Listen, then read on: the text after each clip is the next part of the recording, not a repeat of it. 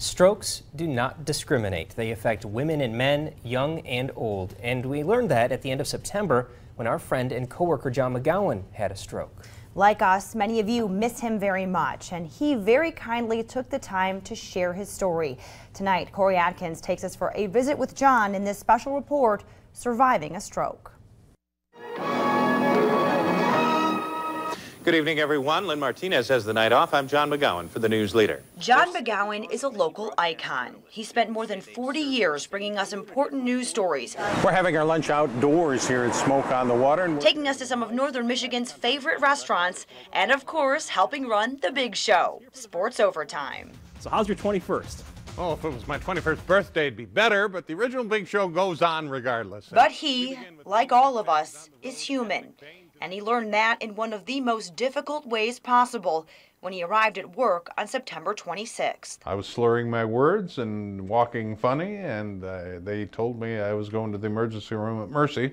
They thought I was having a stroke, and they were absolutely right. John spent 2 days at Mercy Hospital before doctors decided to transfer him to Munson Medical Center in Traverse City. I got to Munson, and it was fine, and I went for a 40-foot walk Sunday morning in the hallway with a walker.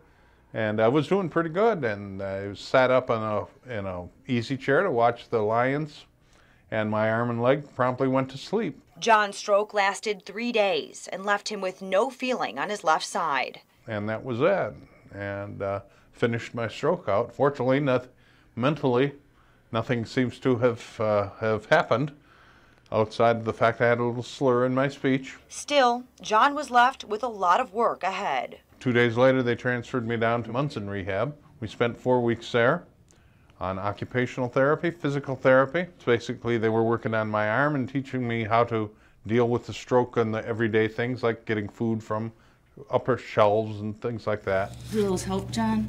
Yeah, I think so. John moved to the pavilions for rehab about 2 months ago. 2, 3. And we're making a lot of progress. The arm is moving, picking it up. And we're walking down the hallways. Right now, that's my job, is to get the arm and the leg working again. And that job is certainly full-time. Imagine it being the hardest thing in the world to do, as it's become that. But it's, when you do it, you get some satisfaction out of it. John has a very busy day. He has anywhere from 3 to 4 therapy sessions, which include physical, occupational, and speech therapy, as well as aquatic therapy twice a week. It is grueling. 3.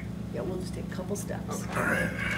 Okay, just a couple steps, John. But basically, your life revolves around rehab and getting things done there, trying to get stronger. He's already checked speech therapy off the list. You could say it's his area of expertise. My expectations are higher than theirs.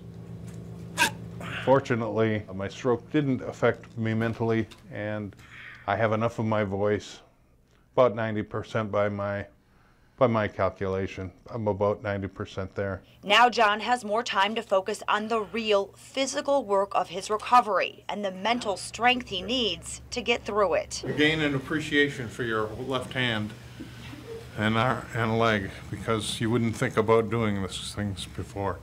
And now you have to concentrate 100% on doing simple tasks. And it's quite a job.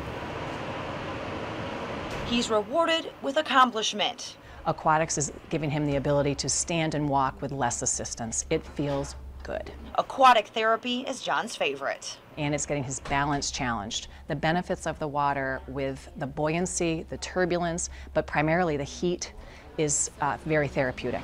Stretch that arm out, stretch.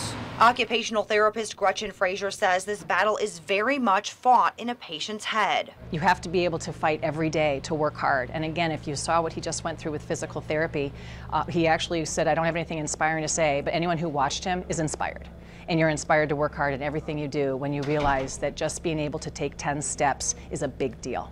His attitude is contributing greatly to his overall success. And John has a long list of goals beyond that. The first, being able to go home. I'm hoping that I won't be in the wheelchair for the rest of my life, you know.